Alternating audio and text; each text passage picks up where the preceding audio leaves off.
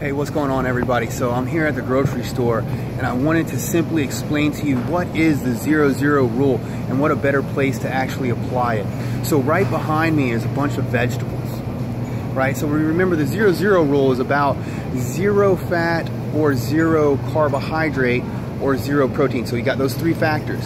So those three factors make up your foods.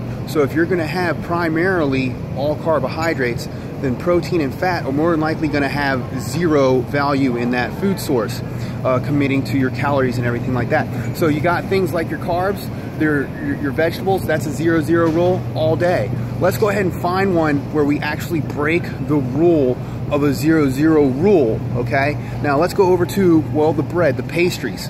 Well, we're gonna actually mess up the whole entire 0-0 rule there, because let's take a look. We're actually going to see that we're taking fat and carbs and we're mixing them together in one. That's totally breaking the 0-0 rule. Now let's go over here, let's get some fruit. Here's a banana. Do we have any fat or protein inside of a banana? Not really. That's all 0-0 rule right there. Now, what if you were a person that's really about the ketogenic diet, right? Where's that fit in? Well, we're not gonna have so many vegetables, okay?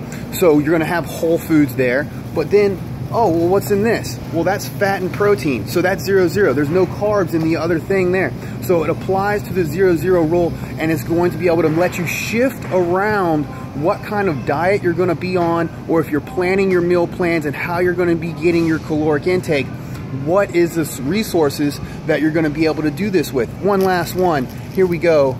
You tell me. That's some bread right there. Is that a 0-0 friendly rule right there? You tell me. Next time you're at the grocery store, apply the 0-0 rule, download the ebook, get a little bit more information about it, start using this rule, and you're gonna have a happy time doing your nutritional shopping.